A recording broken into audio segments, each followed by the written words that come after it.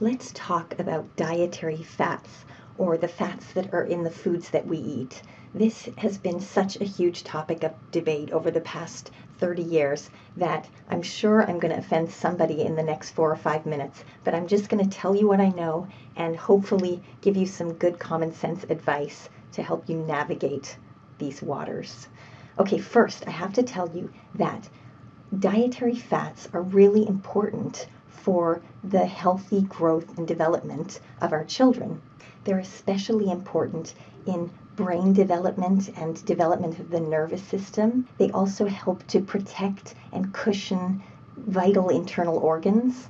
And the kind of fat under the skin, called subcutaneous fat, is both an important storage form of energy, and it also serves to insulate our children's bodies.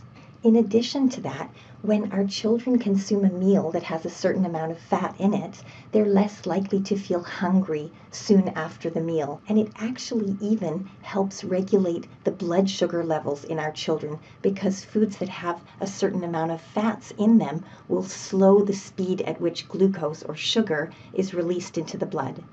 Over the past 3 decades, we've read a lot about the role that dietary fats might play in the development of heart disease. And specifically, there's been a lot of discussion about the role they might play in the buildup of plaques in our arteries. And this led to a whole sort of fat-free, low-fat craze. But what we're seeing now is, firstly, that if we replace all fats in our diets with, let's say, more sugar or more refined carbohydrate, that may also be contributing to arterial plaques, and that certain healthy fats in the diet may actually protect us from this kind of disease. So let's look at the different kinds of dietary fats and see which ones might end up being better for us and for our children. So we can divide dietary fats into 2 major categories, and I bet you've heard these terms. We usually divide them into saturated fats and unsaturated fats. Saturated fats get their name from the fact that the fatty acids in this kind of fat are very straight and flat, so they can pack together quite densely, and these kinds of fats usually end up being solids at room temperature. So the first thing that comes to mind, of course, is our good old friend butter, and the other thing that people often think of when they're talking about saturated fat is red meat. Unsaturated fats can also be divided into 2 types. So we have, I'm going to call them natural kinds or naturally occurring unsaturated fats. And then we have what I'll call man-made unsaturated fats. So they exist the way they do because of the fact that we've altered them somehow. Naturally occurring unsaturated fats are found in oils, vegetable oils like olive oil, for example. We also see things like avocados, high in naturally unsaturated fat, and nuts. The oils in nuts are also usually quite rich in unsaturated fats. The man-made fats that are unsaturated are found in things like margarine, and even in, for example, oils that are reused and reheated, as we see in French fry machines. These kinds of unsaturated fats are definitely less healthy for us, and they're the ones that we've altered, and I'll show you how they've been altered in just a minute.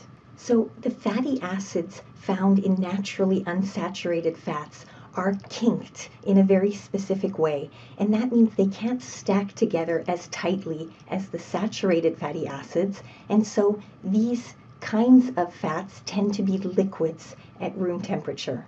When we chemically alter the fatty acids in unsaturated fats, like we do when we make margarine or when we fry French fries over and over again in the same oil, the kinks in these fatty acids end up looking really different, and we end up with something called trans fat. Now, these trans fats do 2 things in our bodies, neither of which is very good for us. The first thing that they do is they increase the amount of what we'll call bad cholesterol, or it's called LDL cholesterol, the kind that actually promotes those arterial plaques that we're so concerned about.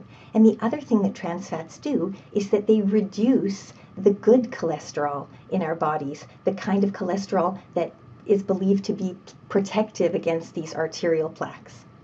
And while saturated fats have also been shown to raise the amount of bad cholesterol in our bodies, they haven't been shown as much to lower the good cholesterol.